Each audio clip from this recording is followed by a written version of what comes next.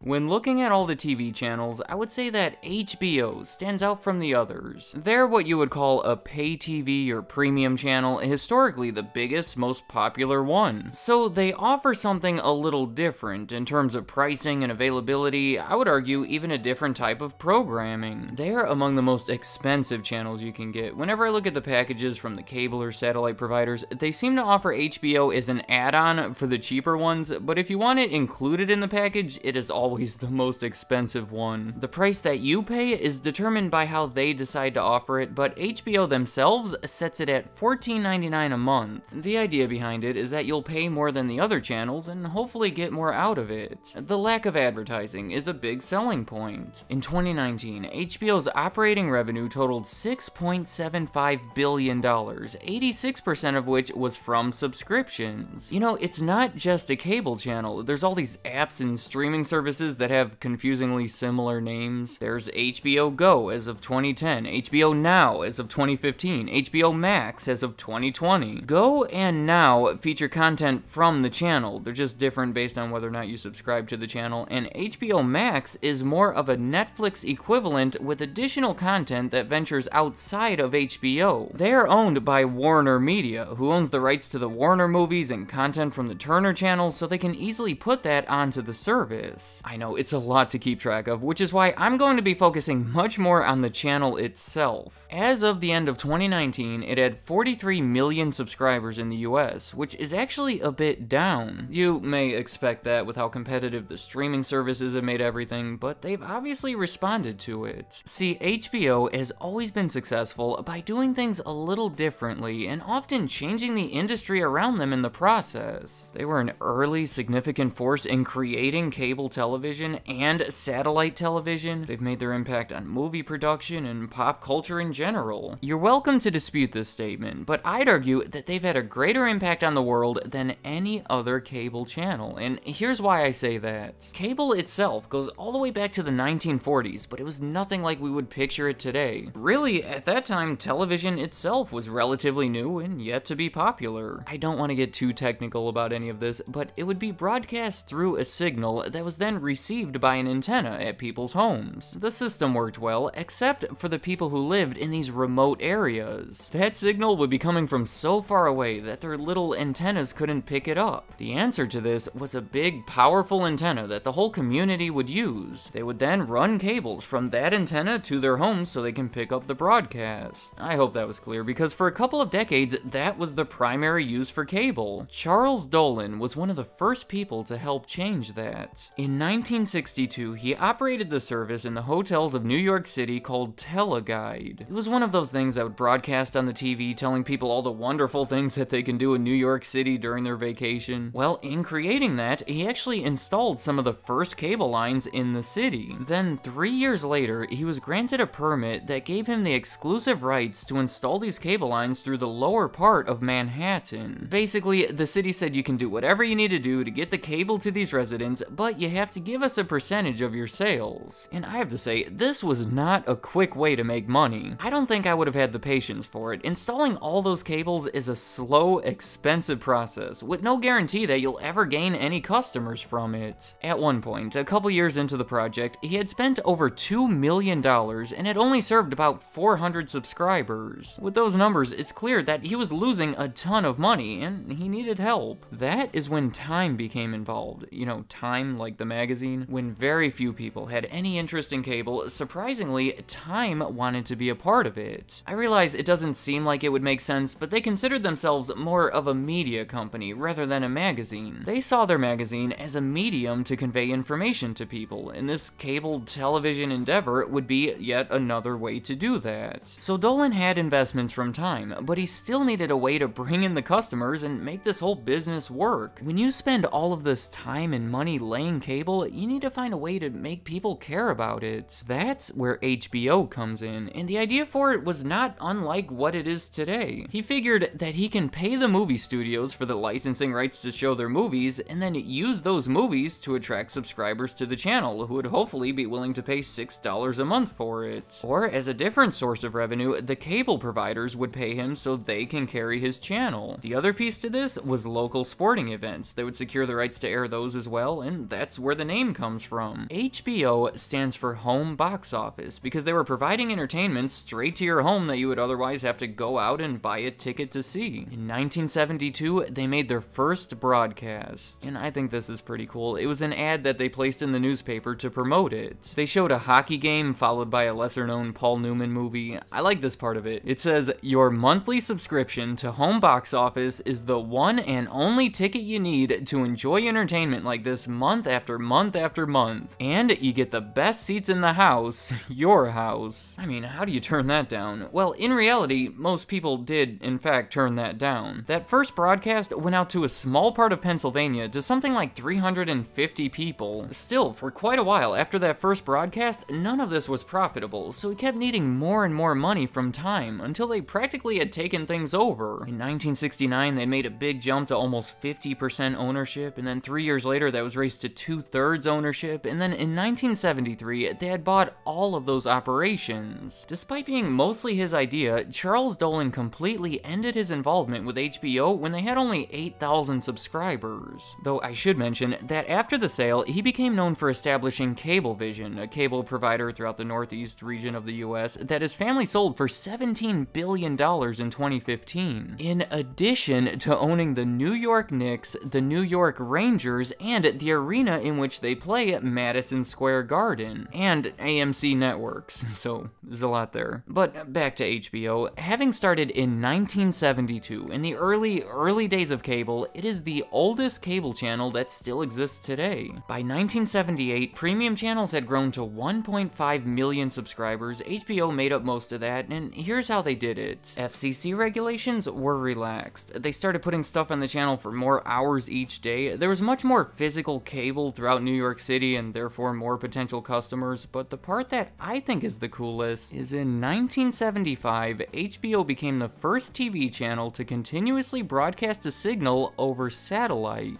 It was a good event to do it with too. It was one of the biggest boxing matches of all time. Muhammad Ali against Joe Frazier for the heavyweight championship of the world. It was their third match together held in the Philippines. It was called the Thrilla in Manila. HBO used this as an opportunity to use satellite technology to reach a national audience without installing an absurd amount of cable across the country. The whole thing is considered to be a big event in sports, technology, and television. Moving forward, in 1978, they started making a more noticeable impact on the film industry. Their big expense had always been obtaining the rights to show the movies, so in that year, they made the decision to start investing in the production of movies. They did it in return for the exclusive pay TV rights, saying that they'll help pay to make the movie as long as they're legally the only premium channel that can show that movie. And then 3 years later, they took it a step further when they worked with Columbia Pictures and CBS to create TriStar Pictures. So whenever you see this screen before a movie, just know that they were created in part by HBO as a way to more effectively add to their collection of movies that they can show on their channel. Now, in addition to HBO, they've also been responsible for establishing a couple of other channels. I mean, of course, you have HBO 2 and HBO Signature and HBO Family and a ton of those, but you also have Cinemax. Back in 1980, Showtime was their biggest competitor. Even though HBO was still 3 times larger and seen as the main premium channel, Showtime was becoming a concern. So that year, they introduced Cinemax, and because it was a little cheaper, it became a direct competitor with Showtime, and is thought to have been HBO's attempt to slow them down. HBO and Showtime have always been very competitive with each other. Another example would be in 1989. When stand-up comedy was reaching new heights in popularity, HBO decided to launch a separate channel centered around it, logically called the Comedy Channel. Then as a response to it, a few months later, Viacom, the owner of Showtime, launched a very similar channel called Ha, and I have to admit, a pretty funny name for a comedy channel. Neither channel did very well, so the two agreed to put their differences aside and merge the channels channels together into a new collective channel called Comedy Central. They split the ownership of it until 2003, when Viacom spent over $1 billion to buy the other half of it. So that's significant. In addition to the obvious channels, fewer people may know that HBO was responsible for establishing both Cinemax and Comedy Central. Finally, I want to talk about their original programming and the cultural impact that it's had. See, the great thing about HBO is that there are no advertisers, so it's much more of a direct relationship with their subscribers, without other people meddling with it. Since they have never had to worry about pleasing advertisers, they've been able to air some more explicit, edgy content. Tales from the Crypt would be a good earlier example of this. Going back to the early 1980s, they had produced TV shows and made-for-TV movies, but in the 1990s is when they started dedicating more resources toward these productions, and I would say really became known for them. Some of the bigger ones at that time would be Sex and the City and The Sopranos. More recently, it's True Blood and Game of Thrones. All shows that I think you'll agree it would be much different if aired on a more traditional network. They have been critically acclaimed too. HBO won their first Emmy Award in 1988 and have since received literally hundreds of them, far more than any other cable channel. In 1997, they received 90 nominations, which was the first time that a cable channel had more than any other traditional network. We can't deny that HBO has formed their own path, and I think things like this prove that they used it to not only catch up to the others, but in many cases surpass them. I just think it's neat how a channel that couldn't get more than a few hundred people to watch its first broadcast has since become the producer behind all these massively successful shows such as Entourage and The Wire. Let me know in the comments, what is your favorite HBO original? There are some good ones to choose from, but I think I'm gonna have to go with Curb Your Enthusiasm. Controversial opinion, but I say better than Seinfeld. So would you agree with me that HBO stands out from the other television channels? Aside from creating their own path that remains less traveled, HBO has changed the TV and movie industries in more ways than I can express. So any thoughts that you have about the network, their evolution, their model, or any of these confusingly named streaming services, leave them in the comments. I'd like to hear what you have to say. Thank you for watching.